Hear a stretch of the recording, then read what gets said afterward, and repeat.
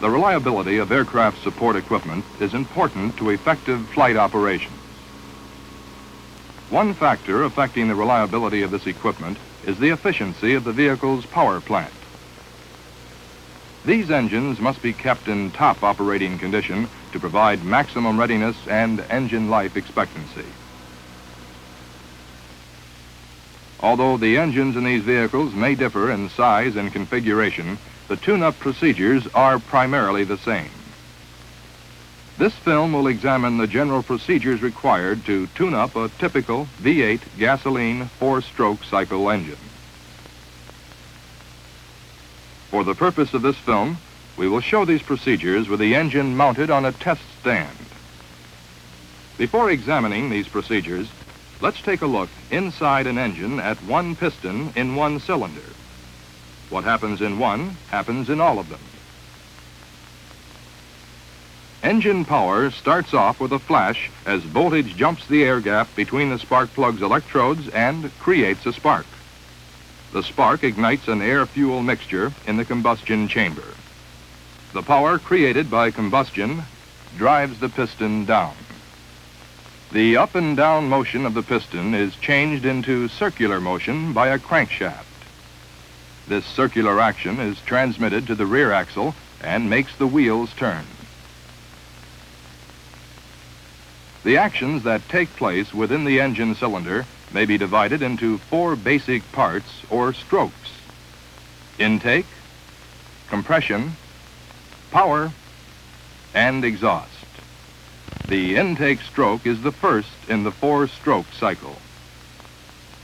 Starting with the piston at the top of the cylinder, the intake valve opens and the piston begins to move down to create a low pressure or vacuum in the cylinder. Outside air pressure forces a mixture of air-fuel into the cylinder. As the piston nears the bottom of the cylinder, the intake valve closes, shutting off the flow of air-fuel into the cylinder. The compression stroke begins with both the intake and exhaust valves closed. As the piston moves upward, the air-fuel mixture is compressed to a pressure specified by the manufacturer. Just before the piston reaches the top of the cylinder, the power stroke begins. At this point, a high-voltage spark ignites the air-fuel mixture, which burns until just after top dead center. Energy developed by this combustion drives the piston down in the power stroke. This turns the crankshaft and transfers energy to the wheels. Then comes the exhaust stroke. Just as the power stroke is finished, the exhaust valve opens. As the piston moves up, the burned gases are forced out of the cylinder into the exhaust system. This cycle is repeated several thousand times a minute at normal operating speeds.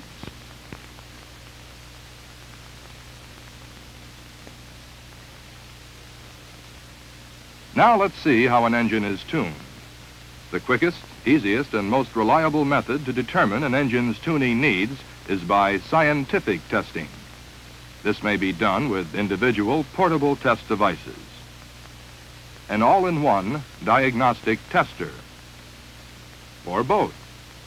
In evaluating the performance of an engine with these devices during tune-up, there are 3 factors that must be considered: the engine compression, ignition, and carburation. Let's look first at compression. Before any engine can be tuned, it must first be determined if it is tunable. This is done by compression testing. You will remember that during the compression stroke of the engine's 4-stroke cycle, the air-fuel mixture was compressed to a pressure specified by the manufacturer. If compression pressure leakage occurred around the gaskets, valves, or piston rings, the required pressure would not be obtained and the engine would not develop full power. Compression testing will reveal if an engine meets its specified compression pressure. Failure to do so would render the engine untunable and indicate the need for overhaul or replacement of components. To prepare the engine for compression testing, first check the engine oil level, grade, and cleanliness.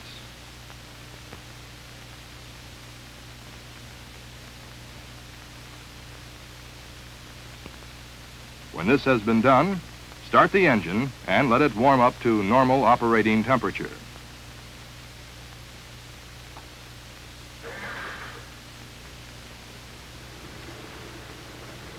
When this is reached, the engine is shut down.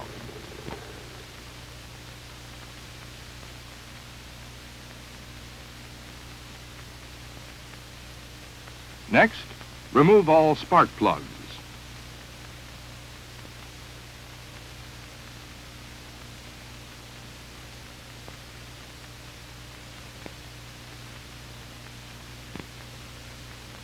As this is done, examine each plug for fouling. Also check to make sure the threaded spark plug holes are clean.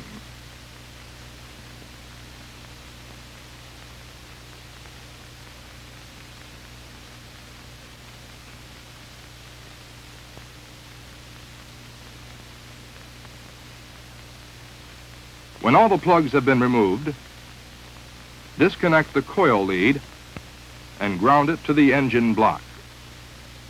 This is done to prevent damage to the coil during testing. Finally, block the throttle wide open and remove the air cleaner. This ensures maximum airflow to the cylinders.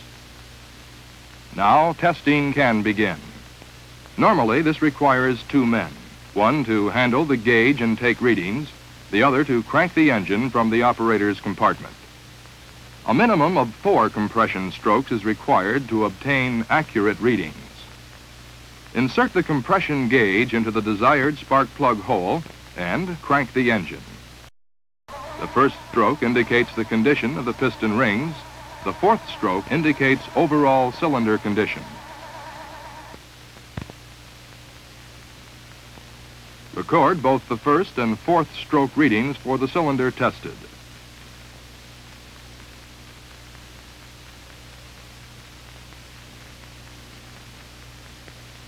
This process is continued until all cylinders have been checked.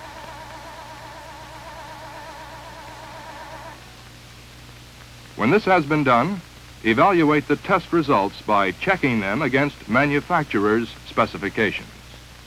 Failure to meet these specifications would indicate the need for overhaul or replacement of engine components or extensive testing prior to continuation of the tune-up. If the compression test results are satisfactory, engine tune-up may continue. First, however, return the throttle to its normal position and replace the coil lead.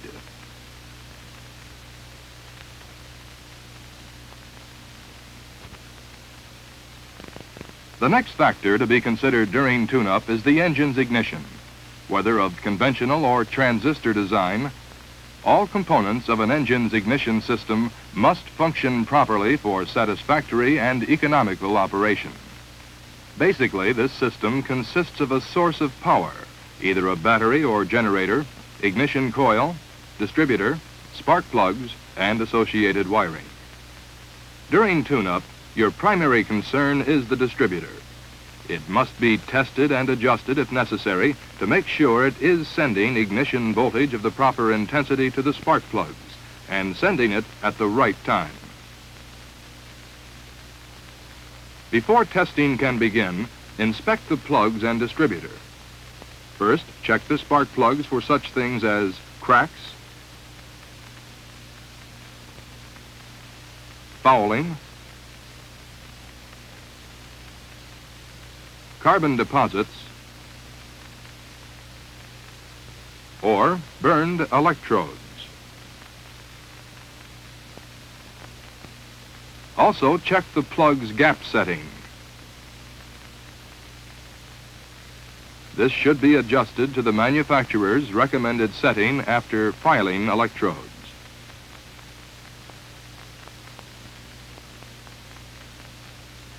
Once all plugs have been checked and any defective plugs replaced, reinstall them according to torque specifications.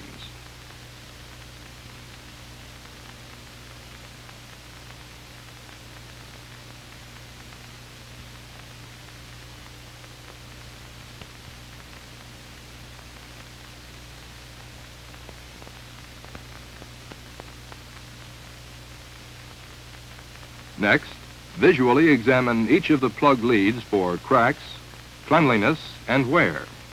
If they pass inspection, attach them to the appropriate plugs. If not, replace them. When this has been done, check the distributor. Visually inspect the distributor cap, rotor, and the breaker points for dirt deposits and oily film, corrosion, cracks, and pitting or burning. If any of these conditions exist, the component should be cleaned or replaced before continuing. After the plugs and distributor have been examined, check and adjust the distributor's breaker point dwell period. As the distributor's cam turns, it forces the point assembly's rubbing block to move up and down. This action causes the breaker points to open and close.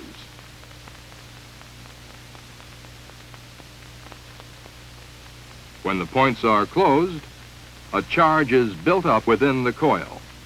When they open, the charge is released, causing ignition. The period during which the points are closed for each ignition cycle is called the dwell period. The length of this period, measured in degrees of cam rotation, provides for the proper voltage buildup for maximum spark intensity. A period of dwell that is too long or too short can adversely affect engine performance. Here's how the dwell period is checked. First, connect the dwell meter leads.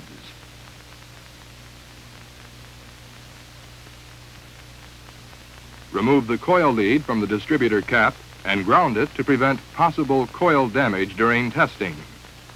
Tell the vehicle operator to crank the engine. As this is done, check the meter reading against the manufacturer's specifications. If the reading is not to standards, adjust the breaker assembly.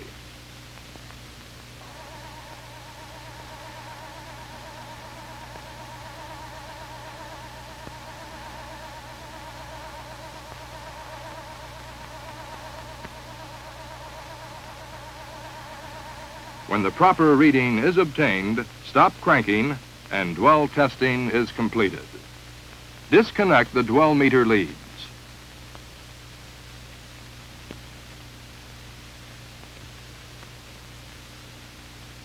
Return the coil lead to the distributor cap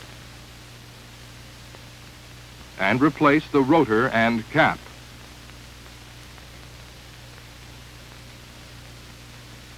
When this has been done, check and adjust ignition timing.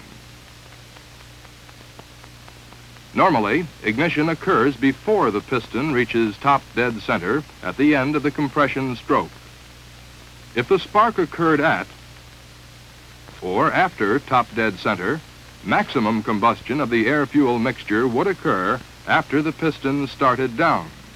This would result in a loss of power.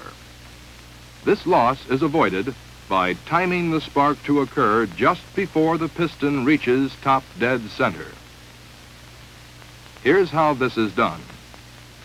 Most engines have timing marks scribed on the front pulley assembly. These marks must align properly with a pointer just at the instant that number 1 spark plug fires. To check this, determine the exact timing mark required according to manufacturer's specifications and mark it.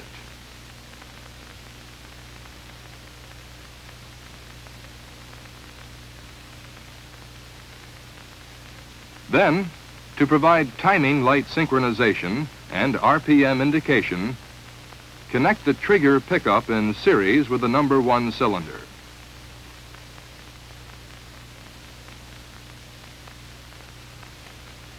Connect the timing light to the diagnostic tester. When the engine is running during testing, the light will flash each time the number 1 plug fires.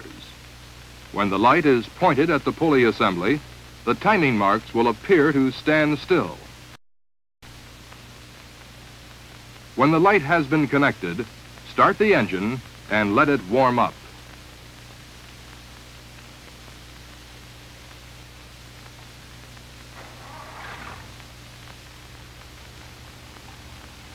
When the engine has reached normal operating temperature, adjust engine speed.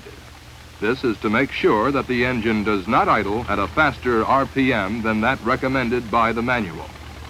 The tachometer is used in making this adjustment.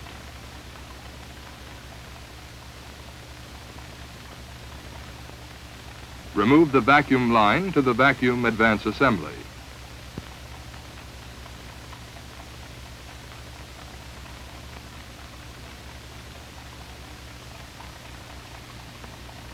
Point the timing light at the stationary pointer by the pulley assembly. If the desired mark aligns with the pointer, no adjustment will be necessary. If the pointer and the mark are not in alignment, loosen the distributor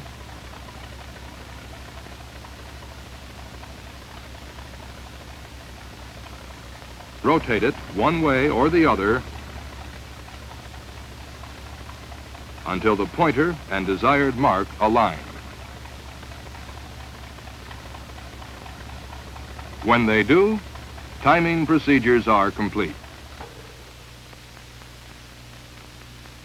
All that remains is to carefully tighten the distributor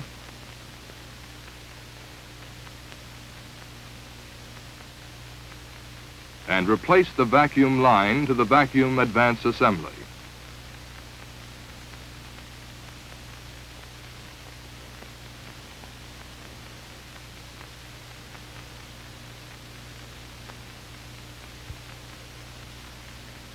The final factor to be considered during engine tune-up is carburation.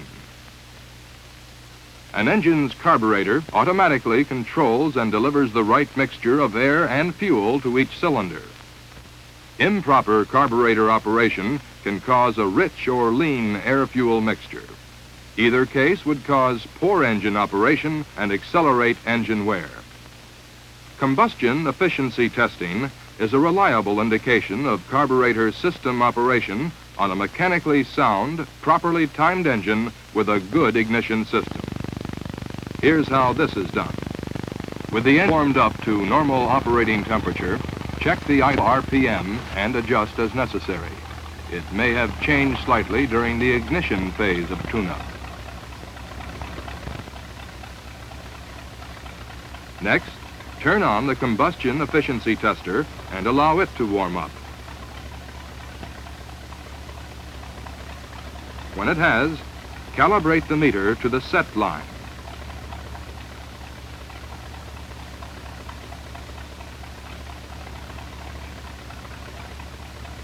Then, place one exhaust test hose from the exhaust condenser into the tailpipe of the vehicle.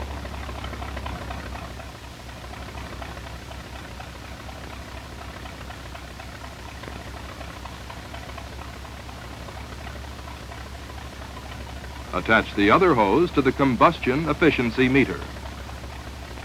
The reading obtained on the combustion efficiency meter indicates the air-fuel mixture in both percentage and ratio, and is used to determine the correctness of the mixture. If the reading is normal, no adjustment is required. If it reads high, like this, a lean mixture is indicated. A low reading would indicate a rich mixture. To correct a high or low reading, adjust the idle mixture screw until the correct reading is obtained. If mixture corrections are made, readjust the idle RPM.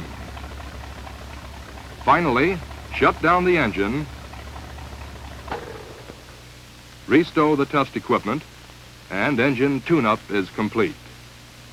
Under normal operating conditions, all that would remain would be a road test of the vehicle.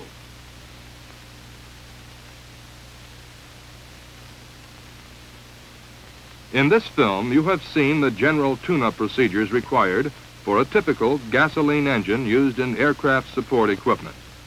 You have seen that 3 factors must be considered during these procedures: the engine's compression,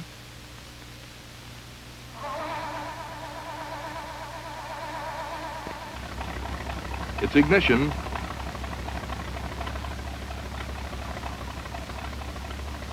and its carburation.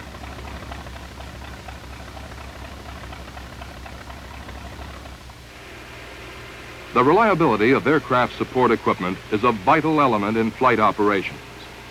Your knowledge of tune-up procedures and your ability to apply that knowledge is necessary to ensure their readiness.